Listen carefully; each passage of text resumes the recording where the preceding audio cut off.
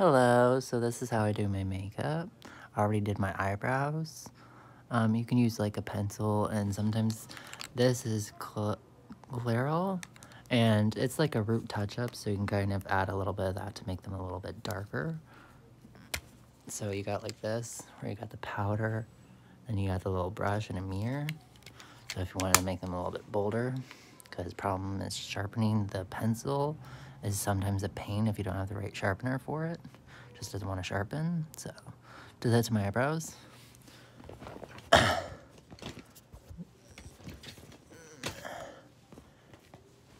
this is a spoola, so you can use it for your eyelashes, but you can also use it to brush your eyebrows.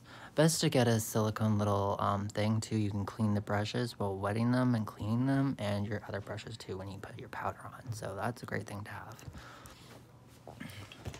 So there's that. Little makeup cushions are good to have. So I have BB Fresh Dream Maybelline primer. Good to put on too.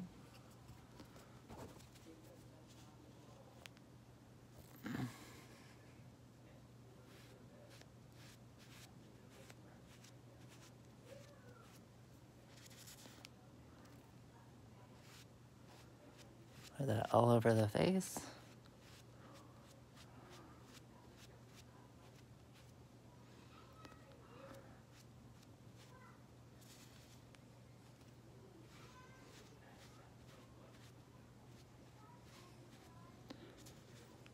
You always get a darker or lighter shade if you want. If you want to look tanned or pale, it's up to you.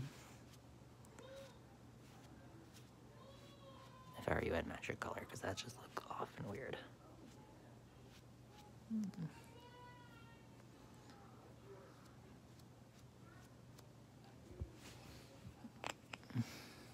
Let's see. And I use concealer. I prefer that more than foundation, because I find foundation can be a little bit more cakey. So you need to go where you got pimples and stuff. Just use a makeup cushion and just rub that in. Where you got pimples or scarring.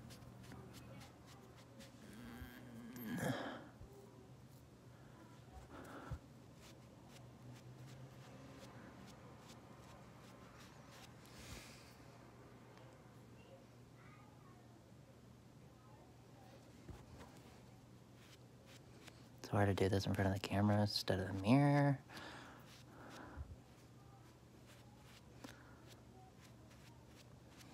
The problem with my phone is instead of a white frame, it has a black frame, so it's hard to pinpoint where my actual camera is, and then I'm realizing I'm not looking at that.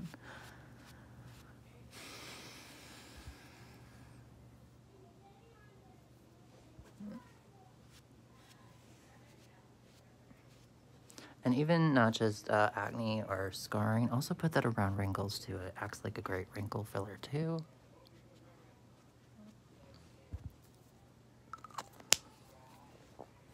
So that is Hide the Blemish, and by Rimmel London. Ooh, Shoppers. Yeah, so those two things I got at Shoppers. This I got at, I think that was Rexall Pharmacy.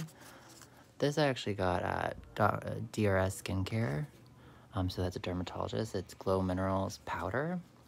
So I find that's great too if you want to get rid of shinies and you just want like a smooth finish on your skin instead of having something shiny, unless you prefer that.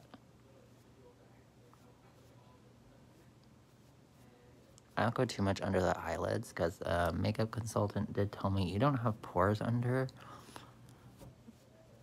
your eyes, so your not eyelids, but under the eyes.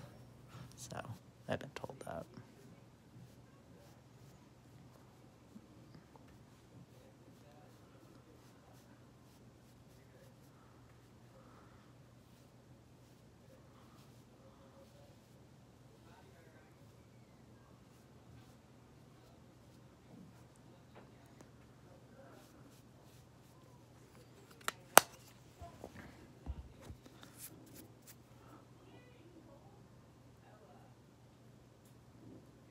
Get all that excess powder off my eyes. My eyes are just like really red, so that's why I like to go like this. Just to hide those veins.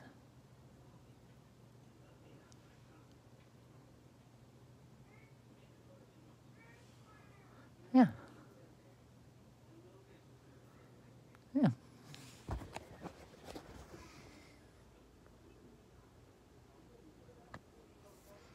So it wasn't done so great, but it's hard to see here compared to the mirror. So that's the only downfall. And I don't have one of those round lights to help deal with that, so. But yeah, let's go in the brighter area where I have it brighter. Let me see a little better. I didn't add moisturizer, so that's a definite thing to definitely do. Should have done that. Forgot about that. Oops. Yeah, don't forget that. All right, well, enjoy. And look beautiful. Inside and out. Stay safe. Bye.